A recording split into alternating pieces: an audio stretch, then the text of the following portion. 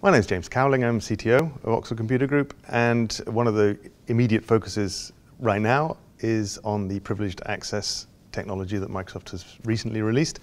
We've been talking about this for some time, but with the release of our new training course on the subject and with the activity around workshops and increasing customer interest, it's been very interesting at this conference to understand exactly what customers want to do with it.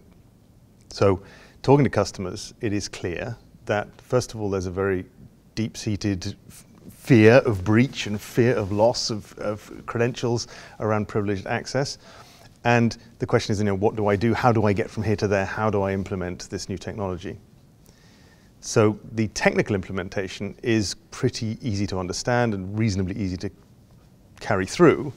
But I think what has been an eye-opener for many customers that we've been speaking to at this conference and elsewhere is that the implications for the organization of the implementation go beyond the technical and into the process and the organization of your security department and your ability to respond to threats and your ability to respond to requests for privileged access and so on over time.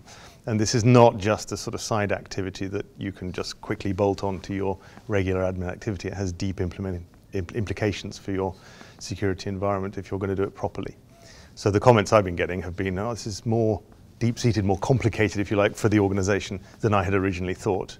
And so I think we're bringing a good deal of value to the customers here. First of all, elucidating the technical situation they need to implement, and also offering to them through our training and then through our ongoing support on site with them as they go through the projects, helping them actually get from here to there, getting to the state where they can reasonably trust their privileged environments and have a strong sense of security that they're not being threatened immediately by the theft of privileged credentials.